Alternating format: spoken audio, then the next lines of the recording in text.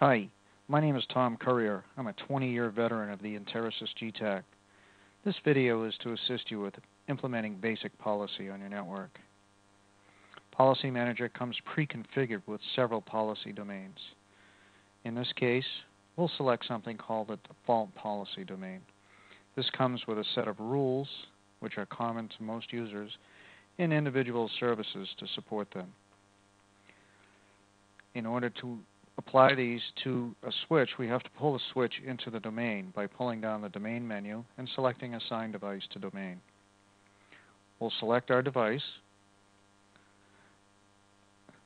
add it to the policy domain, and select OK. We'll then see the device come up under Network Elements, and we can look at the General tab and get some general information about the device. To push policies down to it, we do an enforce. The enforce brings up a preview screen, which shows us information including statistics about what we are writing down, any mappings or classes of service that we're going to use, any VLANs we may be pushing down, and individual classification rules and roles. We enforce it down, and it writes policy down to the switch. The next step is to actually apply policy to either users or ports.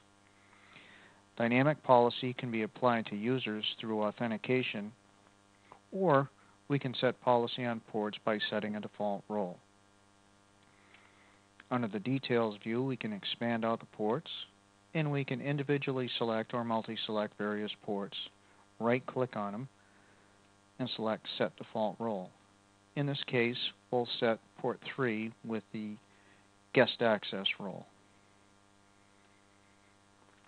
Once that's done, guest access shows up as the default role on this port, and now users that attach to that port will be limited by the guest access policy.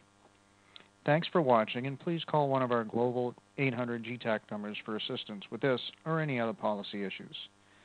Feel free to ask for me, and I'll be more than happy to assist if I'm available. More information is available on our website at enterasys.com/support.